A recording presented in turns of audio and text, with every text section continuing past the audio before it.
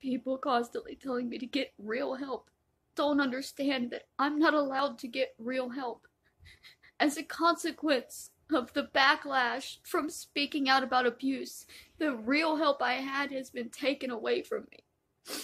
Because these channels that took my videos said I was lying, that my parents weren't abusive, that I didn't have mental health issues, that I never struggled.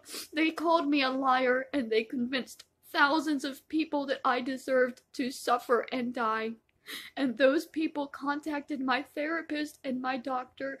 They sent death threats. They tried to have her license taken away.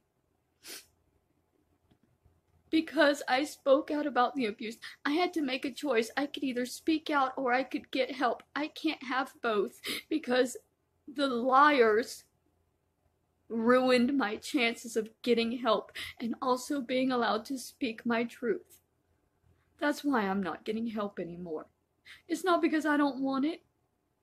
I had it. I was there. I was doing it. But there are thousands of people online who want me to die because I told the truth and they didn't believe it. And they will do anything they have to do to stop me from ever receiving any help that they don't believe I deserve, including killing therapists just for helping me.